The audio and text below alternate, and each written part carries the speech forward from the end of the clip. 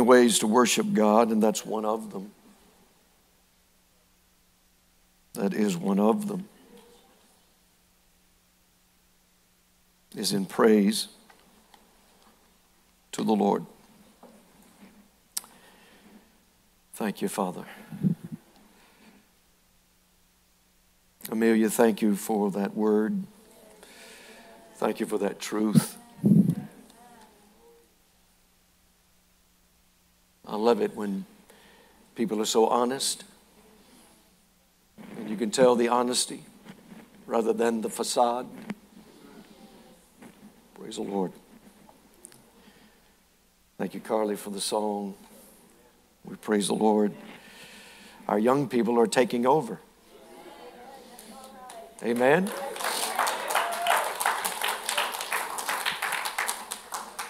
Taking over.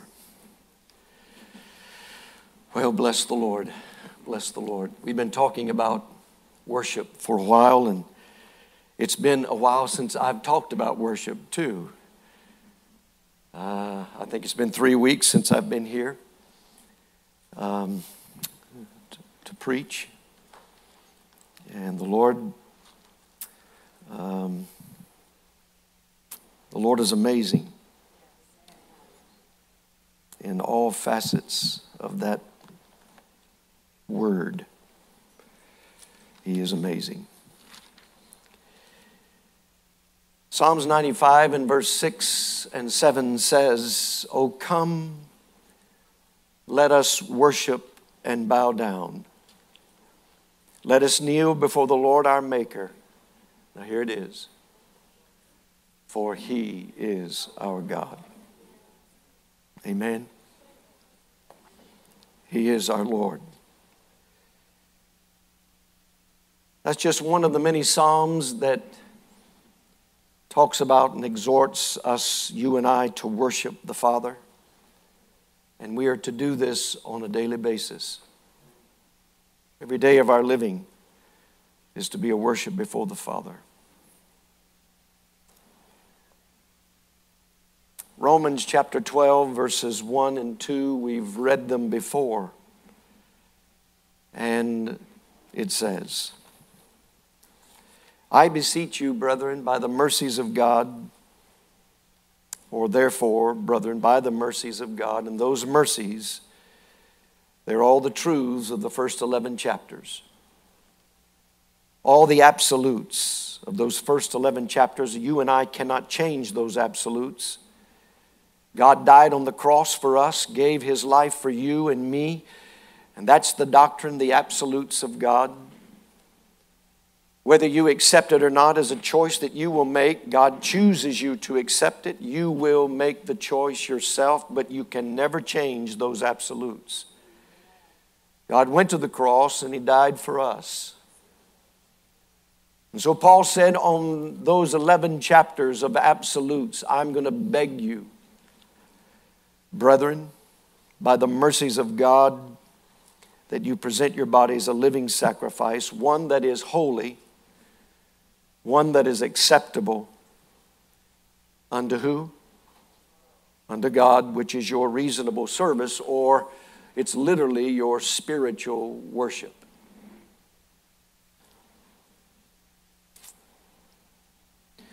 In fact, I will tell you, well, in verse 2 it says that you may what? That you may prove what is that good and, are you with me? And acceptable and perfect will of God. In fact, your destiny is determined by your worship. You see, the people who worship God acceptably, well, they enter into eternal life. But those people who worship God unacceptably, well, they enter into eternal damnation.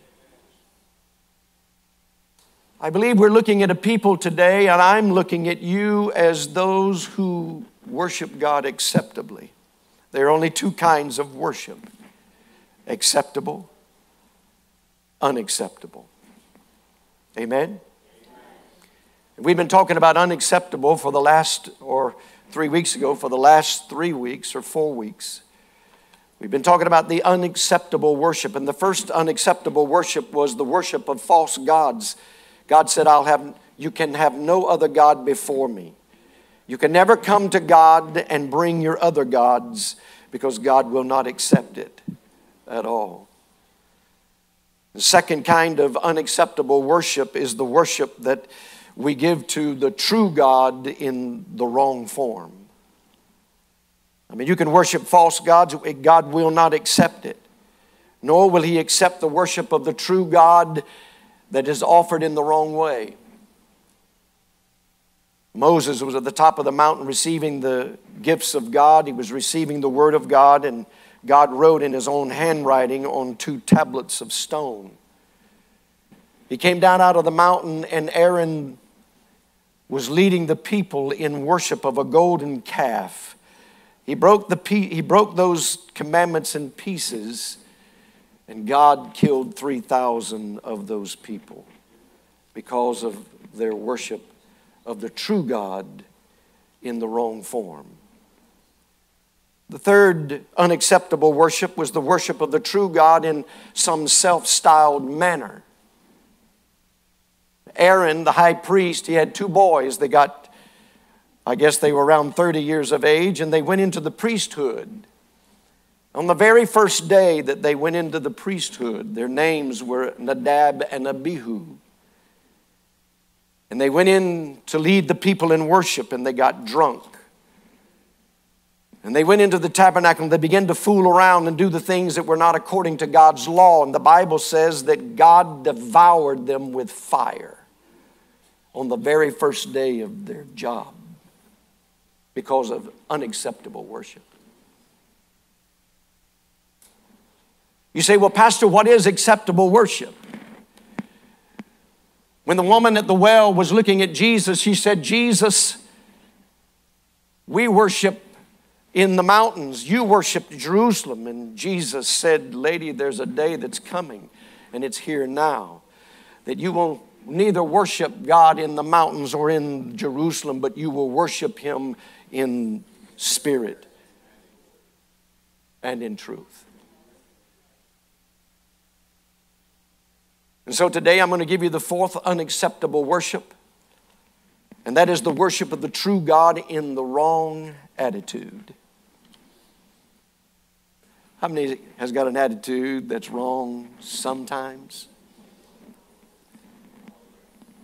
A lot of times. You see, if we eliminate all the false gods in our life, and even if we eliminated all the images of the true God, and if we got real strong and eliminated all of our self-styled modes of worship, I can tell you that our worship would still be unacceptable if our heart attitude isn't right. So this kind of unacceptable worship, I will tell you, hits us where we live, because it probably affects every one of us. I think very few of us worship a false god.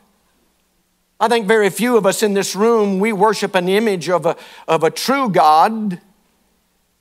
I would think that very few of us, and most of us, I don't even think we even invent our own ways of worship, because we try to worship God according to the Scripture. But the question that each of us needs to answer is this: do I have the right attitude? Because if you don't, it's unacceptable worship. And it's unacceptable to God. He will not receive it. Let me show you just in a few passages, if I can. Turn to Malachi, if you would. You're there if you're in the New Testament, just keep going to the left, and you will find Matthew, and just keep going to the left. The next guy is Malachi, to the left. Malachi chapter 1. Malachi, he is a prophet. He's one of the minor prophets in the Bible, but the words that come out of his mouth are not minor. They are very serious and very elite. Malachi is, you know what a prophet is? A prophet just speaks for God. A prophet speaks the words of God. God wanted the people of Israel to know, and the prophet is speaking to the children of Israel. And here the prophet Malachi is indicting the children of Israel because God is speaking through him. And he's indicting the people of God because of their sin. And in this marvelous, beautiful prophecy, the prophecy points out at least 7 different kinds, monumental sins of which they were all guilty of. But the one that stands out, the one that somehow dominates them all, is the one that they were involved in worshiping God with the wrong attitude. You see, they were just going through the motions. They were just going through the actions and the motions of worship rather than genuinely giving their heart. See, their hearts, the Bible says, were so far away from God. They were just walking through those motions of worship. How many has ever done that? Let me see your hands. You can tell the truth here because we're all, 7 of you told the truth. The rest of you are just simply not telling the truth. Let's look at Malachi's indictment starting in verse 6.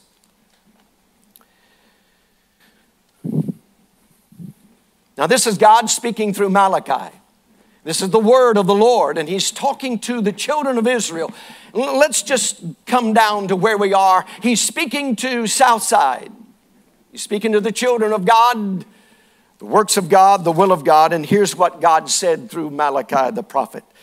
And Malachi said, and God's word said, a son honors his father, and a servant honors his master. If then I be a father, where is my honor? And if I be a master, where is my fear or my respect or my reverence? Says the Lord of hosts, O priests that despise my name. And you say, well, where have we despised your name? Right? And you offered, God said, and you offered polluted bread upon my altar. And they said, wherein have we polluted you? And God said, in that you say that the table or the altar of the Lord is contemptible. You want to know what they were doing? Here's what they were doing. They were treating their worship before God as if it was contemptible. What do you mean, preacher? As if it was worthless. As if it was something that was beneath their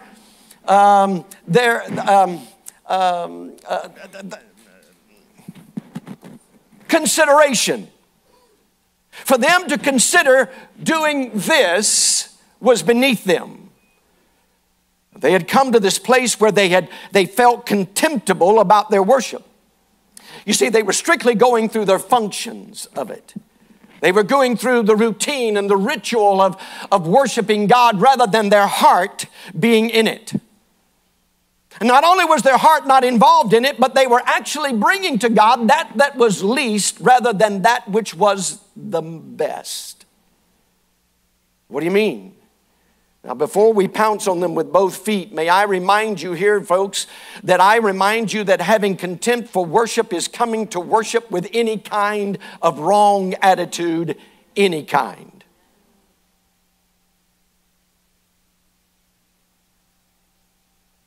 Sometimes I come through those doors and my attitude is wrong. Sometimes I go in my closet at home and my attitude is wrong. Someone has affected me somewhere, or I have allowed them to affect me, and somehow or another I am affected before I can worship, or when I go to worship and my mind is not there. My heart is far from it. Now, what are you doing? What are they doing? Look at verse 8. And if you offer the blind for sacrifice, you see what they were doing? They were offering these blind animals for sacrifice. And God told them exactly how to bring their sacrifices in the book of Leviticus. And he gave them absolute truths of how they were to worship God. How they were to bring that into the tabernacle of God. And here's what God said.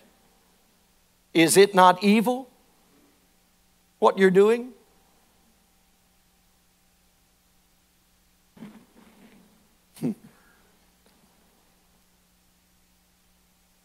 In other words, what they were doing, they would bring these blind animals and sacrifice them on the altar of God because they were useless to them. See, a blind animal once, you see, since it was going to have difficulty, it couldn't see and difficult finding any food, he would probably die anyway, so let's just get rid of it. What are we going to do? Let's just bring it to God. Let's just bring him our stuff. You know what? When we have food drives and we bring our food, we go to the cupboard, and what do? We find the can that is expired. And it's easy to go to that. You know, I did that the last time. I looked at those and I said, you know, that's it's right at the date and it's right there close to it. And you know, by the way, the government says that that's really not an expired can of food. But my wife, she looked at it and she said, I said, well, I think we can give that too, don't you? And she said, no.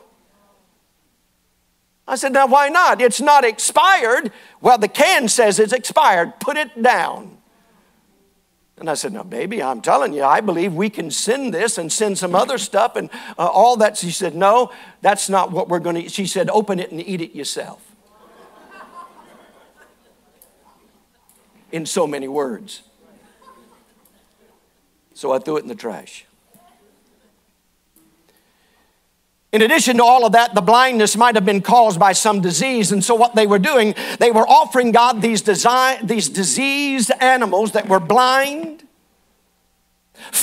they were sick animals, and they worship. When they would come to worship, they would offer God that which, you know what, they just simply could not use. And the priests were in the leadership of all this. Now look at verse 8.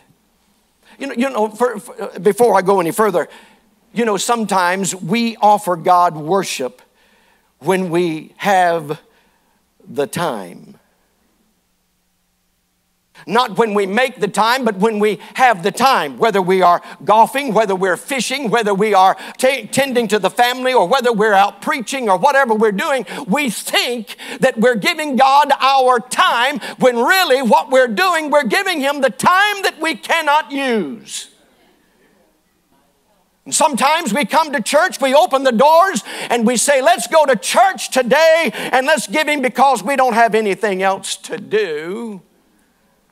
Or it's just that time, it's really not in my heart. You see, what God is looking for is your heart. He's not looking for really the activity. He wants the heart before the activity, because if he can get that heart, all the activity will come to light. Amen? God wants your heart, not your activity first. Verse 8 continues and says, and if you offer the lame and the sick, God said, is it not evil? When we come to God and we come to worship, whether it's at home or whether it's here, wherever it may be, if it is, my friend, if it is sick, worship. If it's lame, worship. Is it not evil? And then he gets a little sarcastic, I think, and God speaks through Malachi, and he says to him, he said, well, now, why don't you offer it to your governor? Why don't you take it down to the IRS? You know, why don't you, right here in April the 15th, why don't you give the IRS and tell them, say, oh, I know I owe this, but this is what I'm going to give. See if your governor will receive you. See if the government will allow you to get through with all of that stuff, you see. It says, offer it now unto your governor. Will he be pleased with you, or will he accept your person? In other words, will he be favorable to you? Will he act kindly to you? Well, that's all right. Well, you know, you can ride on our roads and you don't have to pay anything. Just come on and do what you want to do, says the Lord of hosts. And now he said, I pray you, I'm going to beseech, he said, I pray you, here's what I want you to do. I want you to beseech God that he will be gracious unto us, or favorable unto us. This has been at your means, or it would be favorable unto and gracious unto us. That this has been at your means. Will he regard you, your person, favorably? Will he look at you very favorably? You see, if we go to the governor and we say, listen, I don't want to give it all, but I do want to give you a pence, will he receive you willingly? You know, sometimes when we go to God, you know, we're a people that want all the time. Can I get an amen?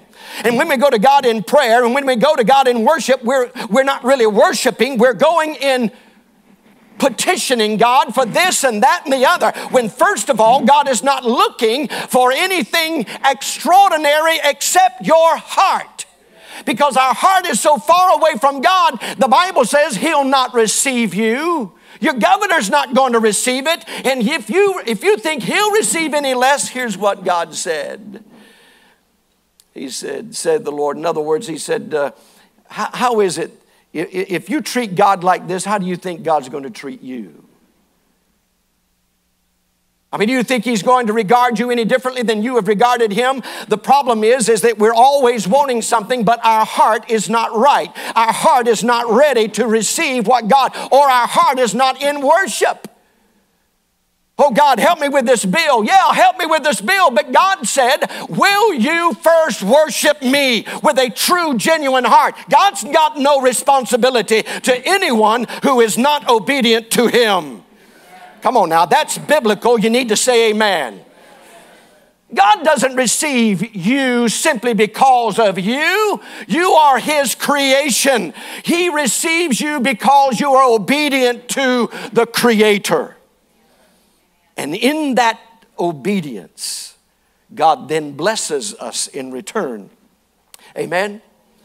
Oh, amen, amen, amen. Look at verse 10. Who is there even among you that would shut the doors for nothing? Neither do they kindle fire on my altar for nothing. In other words, he said, where are the people who will close the door to this nonsense? You coming and asking God for stuff when you yourself have not worshiped from your heart. Who is it that's going to shut this thing down? I mean, who is it that will come to the preacher and say to the preacher, we're not worshiping the way we should. We're not worshiping the way that God has implanted. Our heart is not in it. When are we going to shut it down? And nobody would come to shut this whole thing down, and they kept doing it over and over and over and over again. He said, I have no pleasure in you, says the Lord of hosts. Neither will I accept an offering at your hand. There are some things that God simply will not accept. He will not accept worship that is offered in some materialized, self-styled, half-hearted way. He does not, he has not, and he will not. Amen. Now, I know you think that this is a scold on you, but it is not. I want you to say amen every now and then because you know it's true and you know it hurts. Amen? And you know your pastor is guilty before he begins to say anything else. We need a heart that is in tune with the Lord. We need what God wants us to be. A heart man who is willing to surrender to God in any moment, at any time. Why? Because that's what God's looking for, is a surrendered, obedient heart before the Lord. Look at verse 11.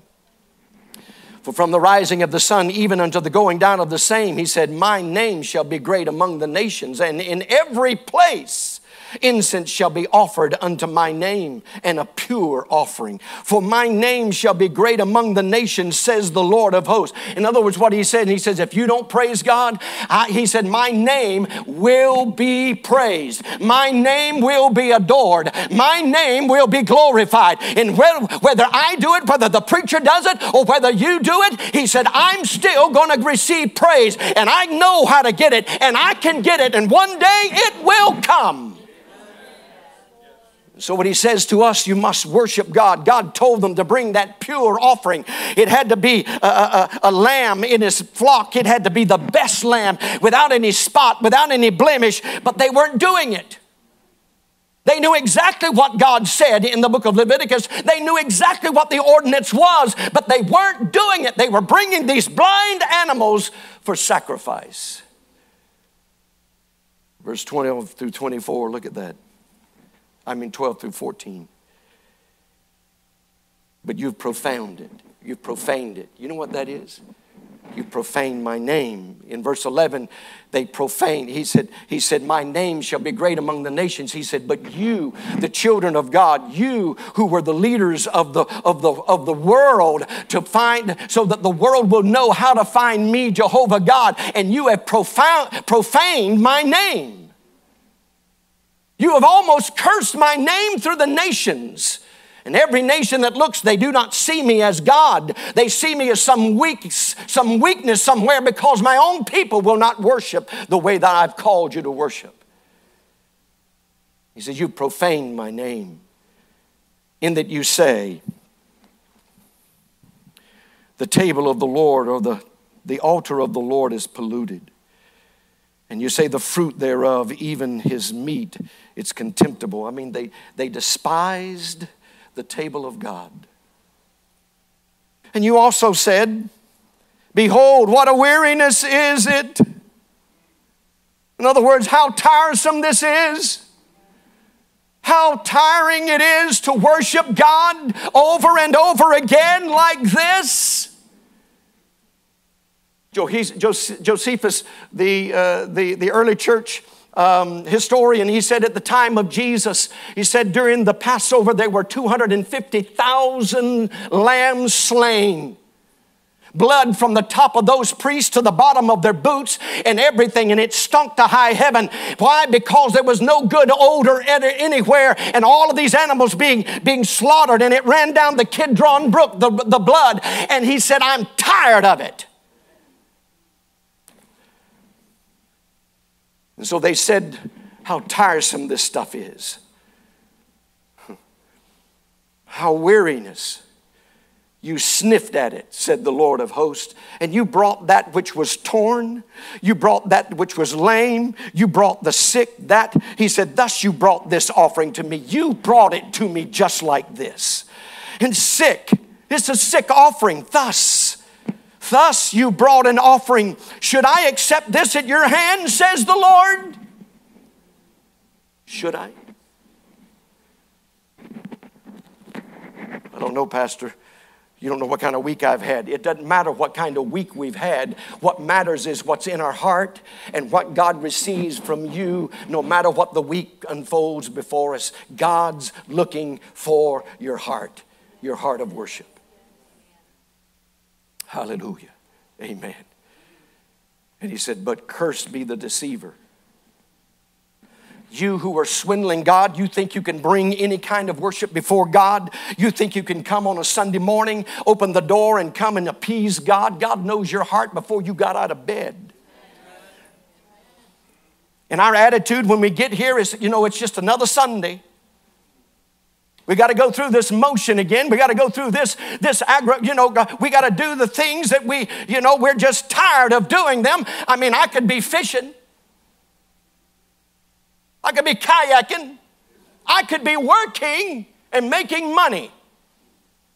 I could be doing this. I could be doing that. I could have a vacation with my family.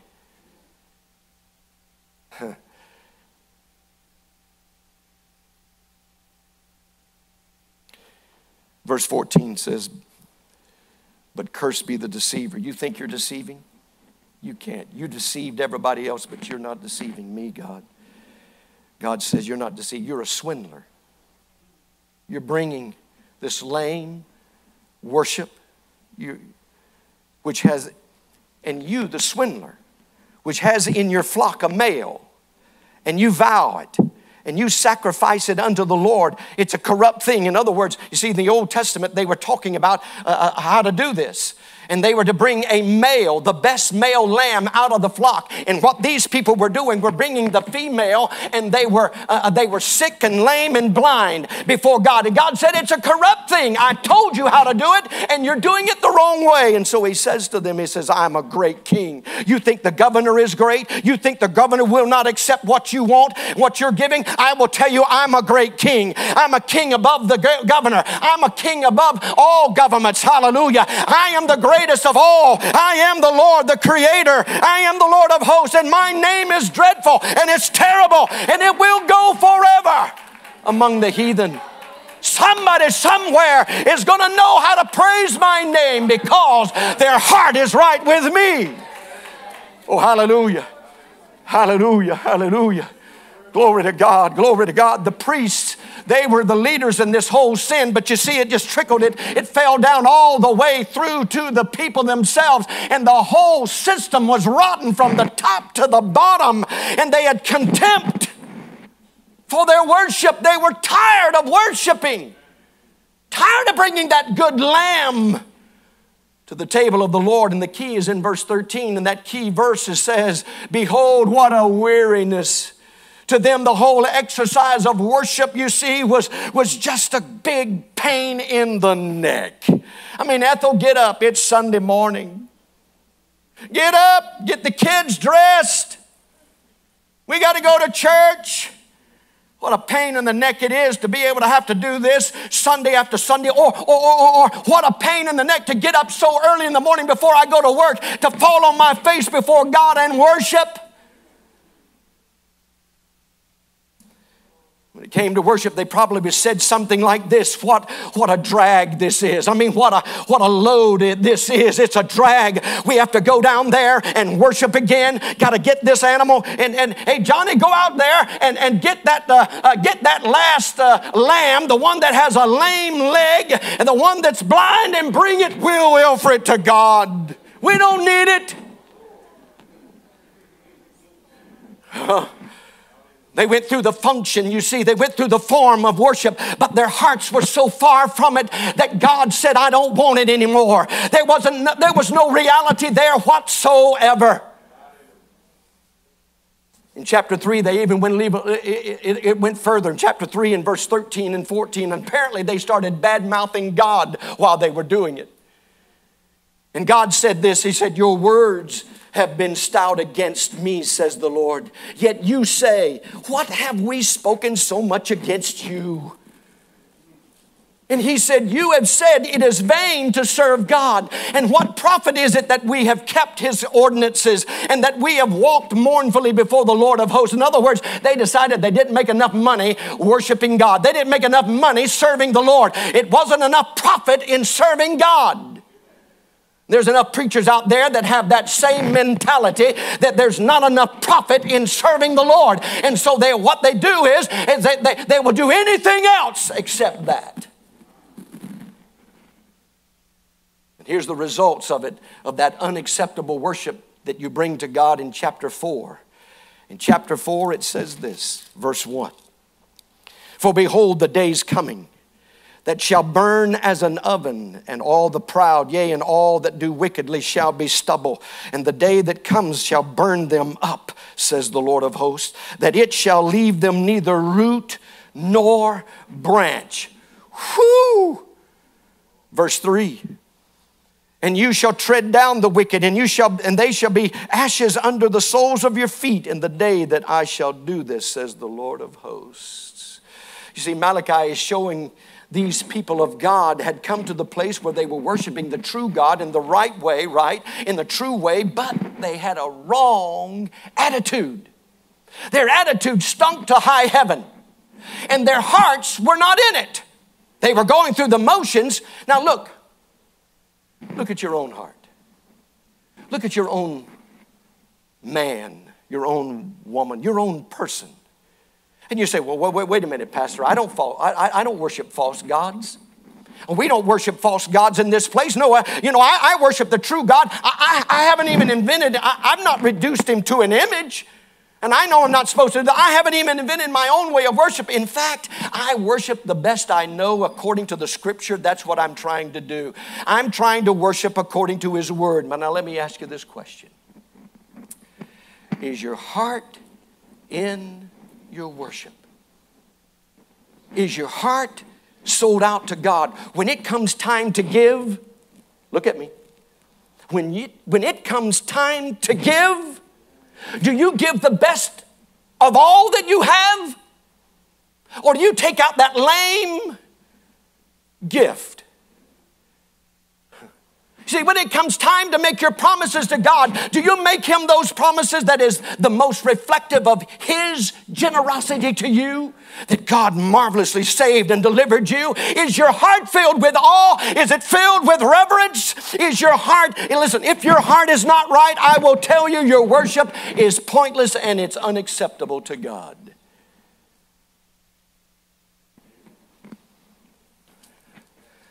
Now, since I haven't run anybody off, let's go to the left to Amos. Amos, just a few pages over. Amos. He's like the little kid where Mama told him, said, sit down, sit down, sit down, sit down. And he wouldn't sit down. She kept saying, sit down, sit down. And finally he sat down. He said, Mama, I'm sitting down on the outside, but on the inside I'm standing up. Don't stand up on me now. Hang on. Hang on with me. Amos. Amos chapter 5. Now here's what God said. Now God is speaking through Amos again. And here's what he's saying. Are you all right? Is anybody bored? I got a broom and a mop out there. If you're bored, we can. Here's what God said. Verse 21. I hate. Are you talking to me, God?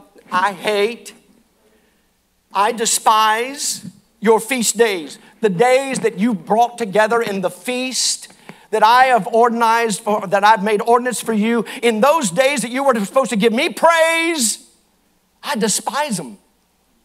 What? And I will not take delight in your solemn assemblies. In other words, I can't stand your worship. I can't stand it. When I looked at these words and I thought within myself, I said, Father, I said, when I come to my worship time, where is my heart? Where is my mental mind? Where is my own physical spirit? Where am I in my genuine worship before you, Father? Verse 22, he says, though you offer me burnt offerings and your meal offerings, I will not accept them. Neither will I regard the peace offerings of your fat beasts. You see, now they're even offering these good animals, you see, and they're fat and they're fluffy and all that and such. He says, and they were doing it the right way externally, but here's what God will not accept it because their heart wasn't right. If nobody's going to be convicted today, Pastor Sullivan, both of them will be convicted. Verse 23 continues and says, take away from me the noise of your songs.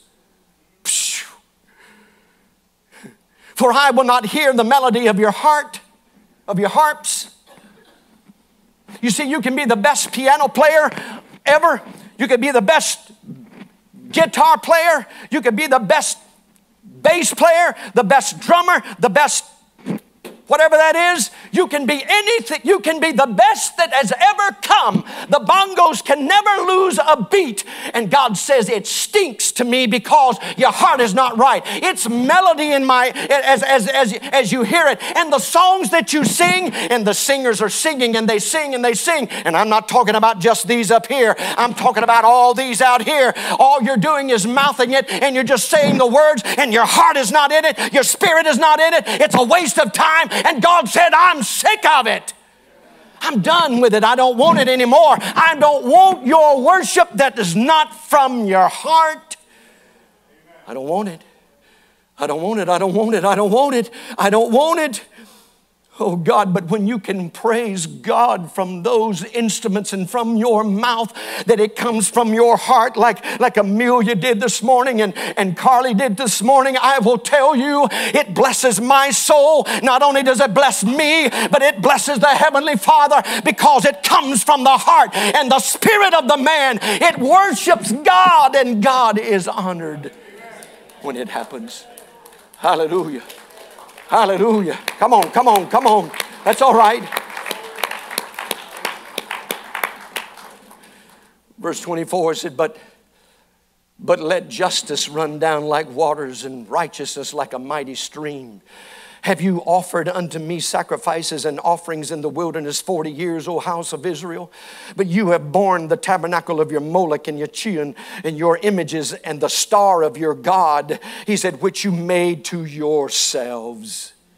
He said, because you've done that, therefore will I cause you to go into captivity beyond Damascus, says the Lord, whose name is the God of hosts. And you say, now, hey, wait, you're talking about Old Testament stuff. God doesn't feel that way. God never changes. He is the same yesterday and today and tomorrow. He always feels the same way. Even when he made you, when he created man, he had the same idea. And today he feels the same. Don't think for a moment that he does not. The fact that you and I are not killed and obliterated is because of his great mercy and the grace that he gives us. In other words, God says, I'm through with you. I'm through with all. He says to Israel, I'm done. On the one hand, you come and you offer these sacrifices, and they're beautiful sacrifices. But then on the other hand, you turn right around and you worship other gods.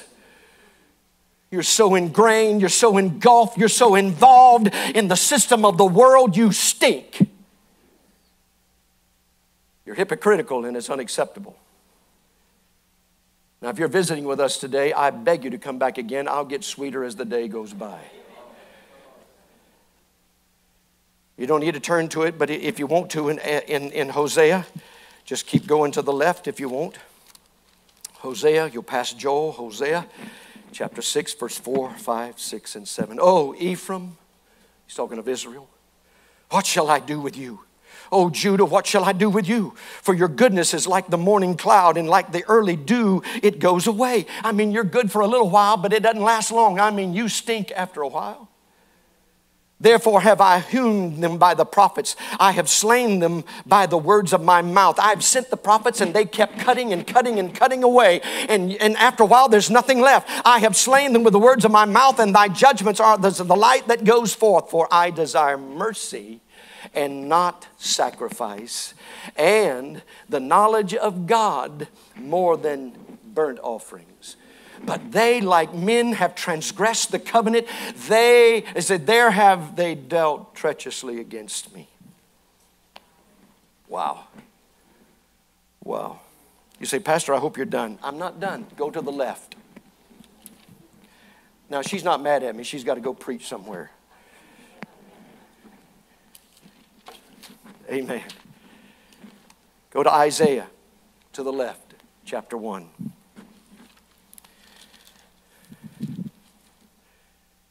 Isaiah chapter 1. Are you listening to what I'm saying to you? You hearing? You're hearing what the Lord is saying, more importantly. We pray the Lord and the anointing of God upon them as they go and preach the word. Again, God is indicting Judah, Israel, a similar way that he indicted Amos. Only this time he's doing it through Isaiah. Now listen to this. And it sort of sounds a little sarcastic to me. But God says through Isaiah, he said, to what purpose? Say it with me. To what purpose? To what purpose is the multitude of your sacrifices unto me? You know God already knew the answer, right? To what purpose is the multitude of your sacrifices unto me, saith the Lord? I am full of the burnt offerings of rams and the fat of the fed beasts, and I delight not in the blood of bullocks or of lambs or of the he-goats. In other words, God says, I've had it. I'm through with you. I don't want it anymore. I'm sick of it. Verse 12 continues. And when you come to appear before me, he said, who hath required this at your hand to tread in my courts? Verse 13, bring no more vain oblations. Don't bring the incense. That incense is an abomination unto me. You know the incense that I told you about, it was that fragrance that went up into the nostrils of God, and it was only made for him. He said, even now I don't want that because your heart is not you know, let me just give you a little lesson. God, the animals, the incense, God didn't need them. They were just the representation of what was supposed to be in the offerer of it all. Because what God was looking for was a man who would go to the flock and pick out the best that he had, and the priest would build this perfume, and it would go up into the nostrils of God because their heart wanted to please God. The animals did not please the Lord. It was the heart of the man. Isn't that exactly what God is after today? Is the heart of the man, is the soul of the man, is the mental of the man, the mentality, everything about the man that God wants is him, not blood, not an animal, but he wanted you. He wanted the children of Israel. And he says, I'm sick of your offerings to me because your heart is so far away from me. It's sickening to me. I can't stand it anymore. He says, the new moons and the Sabbaths, the calling of assemblies, I cannot bear it. It's an iniquity. It's a lifestyle, he said. That's not just sin. That means a lifestyle. That's your lifestyle now. Even the solemn meetings. I can't stand your Sunday go meeting time. Say, your new moons and your appointed feasts my soul hates. They are a trouble unto me. I am weary of bearing them. And when you spread forth your hands, look. When you spread forth your hands, I will hide my eyes from you. Yea, and when you make many prayers, I'll not hear it. Why? Because your hands are full of blood. And then he says, no, I love it. He said, you know what you've done. Now go wash. And go wash yourselves. Glory to God. Go wash yourselves. Wash and make you clean. Put away all that evil of your doings from before mine eyes and cease to do evil. Stop bringing your lame as worship and sacrifice to me. I don't want it. I want you. I want you. Hallelujah to God. And I believe in my heart that there are people that are ready to worship right now. But hang on. I'm telling you, and this is part of worship, is hearing the Word of God and listening to the Word of God and allowing the Word of God to enter into your spirit. Now listen, wash yourself and make yourself clean. Put away the evil of your doings from before my eyes. Cease from doing that evil. Learn to do well and seek judgment. Relieve the oppressed. Judge the fatherless. Plead for the widow. And I love verse 18. Now come. When you do that, now come. Come and what? I love this phrase, let us reason together, saith the Lord. Hallelujah. Though your sins be as scarlet, they shall be what? White as snow. And though they be red like crimson, they shall be as wool. And you say, well, preacher, how in the world can I be like white as snow? And how can I be like wool of a fresh lamb that has no blemish on it? And he says here, he says, if you be willing, and if you be obedient to God, you shall eat the good of the land. It is only when we're obedient to God and our worship comes before God and we fall on the Lord and we say, God, I'm a miserable man without you. I need you and everything about you. And until I get it, I know you will not receive me. And I come and I wash myself at the feet of Jesus. I cleanse myself at the cross of Calvary. Verse 20, but if you refuse to do it, and if you rebel, you shall be devoured with the sword, for the mouth of the Lord has spoken it. You say, oh, no, preacher. God's changed his mind about everything. Wrong. God hasn't changed his mind about your worship. God has not changed his mind about your heart, about the intents of the man or the woman that comes before the Father. He has never changed his mind. That's what he wants, is your heart in your worship, is your heart in your praise. And I know sometimes we run around and we say, give the Lord a praise. Praise the Lord. Give the Lord a praise. Where is your heart? Is it in your heart, or is it just the words you speak? Do we just say them, or do we genuinely mean them? And when we mean them from the heart, God said, I will receive it unto myself. And oh hallelujah, I'm going to go to a place and I'm going to make another place for you so that you can be, oh hallelujah, with me forever and ever in the heavens above. That's the blessing we're looking for. Come on, somebody give the Lord a praise. Hallelujah. Hallelujah. Hallelujah, hallelujah, hallelujah. But Israel rebelled and they refused. The Bible says they refused the invitation to salvation. You say, well, Pastor, what in the world is your point? Malachi, doesn't matter if you use Amos, Hosea, Isaiah, whoever they are, the people were doing the right thing to the right God in the right way, but they had the wrong attitude. And God doesn't accept it. And never has and never will. Mark chapter 7 and verse 6, I'll read it to you quickly. It's the same thing as what Jesus said in Matthew chapter 15. He that's talking about Jesus answered and said unto them, the Pharisees, well hath Isaiah prophesied to you hypocrites. As it is written, this people honors me with their lips, but their heart is far from me. And that is unacceptable worship. Our programs won't do it. Do you hear me, church? Our programs won't do it. And simply because you get up out of bed and you come to this place on a Sunday, you may appease your own mindset, but it doesn't appease God, because He knows where your heart is before you even showed up. God's looking for a man with his heart in tune with the Lord. If you worship the true God in the right way, but with the wrong attitude, God will not accept it. And I will tell you, it will determine your destiny. God can't accept anyone who is unacceptable. Your heart must be clean. But there's another kind of worship, and it's called acceptable worship, and I'm going to finish. Sweetheart, come to the piano for just a moment. Now listen, look this way.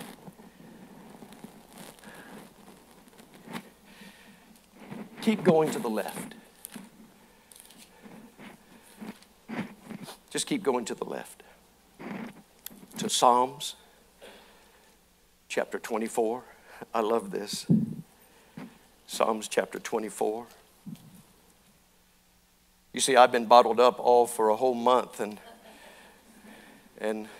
almost a month, and this is what you get when I get bottled up.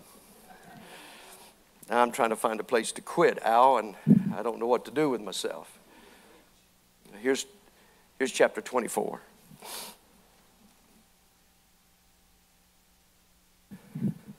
Verse 3. Who shall ascend into the hills of the Lord? I mean, who's going to be able to get up there with the Lord? Or who shall stand in his holy place? I mean, who in the world will God accept? Which one of you in this room will God accept? He says, he that hath clean hands and a pure heart, he who hath not lifted up his soul unto vanity nor sworn deceitfully, he's the one that will receive the blessing from the Lord and the righteousness from the God of his salvation. This is the generation of them that seek him, that seek his face. You see, those who are acceptable to God. See, those who are true, genuine worshipers are the ones who have clean hands. You say, well, Pastor, what's clean hands? The clean hands is obedient to God, reverent to God. You're purified. You've been made clean by the blood of Jesus Christ. And you've got a pure heart. In other words, your motives, your desires are right. They're not wrong. You don't come and you keep asking God, and you fail to give your heart completely to the Lord. He says those are the ones who truly, truly seek him. So when that woman came to Jesus, and she said to him, in the mountains we worship and you worship in Jerusalem. And Jesus just simply said to him, he said, lady, there's coming a time, and no, it's here now. It's right here. We won't worship in the mountain or in Jerusalem. In other words, what he was saying, you don't have to worry about making that Mecca all the way over there. No. All you need to do is get your heart right. He said, they that worship the Father will worship him in spirit and in truth. The spirit of the man, the real man, the whole man, not just the body, not just the mind, the spirit. It's everything. You fall before God and you worship before the Lord. You say, God, that's what I want. Is that you in this room? Is that you? God, that's what I want. That's what I want. I want to be a pleasure to you. For you were made me for that one purpose, to please you, and for no other reason did you build me. God did not save you to bless you. That's coming later. God saved you for his blessing, for his honor, for his glory. And the reason that he wants your heart is because he cannot get glory from you, his creation, without your heart, without your genuine desire. I want to worship you, Lord. I want to serve you, God. I want to be obedient to you, and no matter what comes or goes, that's what I want more than anything in the world. Is that you today? Is that you? Is that you? Frankie, is that what you want? Is that what you want, Marvin? I want to be pleasing to the Lord, right? I want to be pleasing. So many times I'm not. And God, and I know when God receives me and I know when he doesn't. Can I get an amen? You know that. You know exactly how God feels about you, and you wonder, you say, well, I wonder how God feels. No, you don't wonder. You know. If there's no connection there, it's because your heart isn't there. If your heart isn't there, there is a separation. And God said, I want your heart more than I want your sacrifices. And don't bring me all of this lame stuff coming in the building every Sunday. I want you to come with your heart open to me. And when you get there, you can't wait to get to the praise part. You can't wait to get to the worship part. And you say, God, I am ready and I'm willing.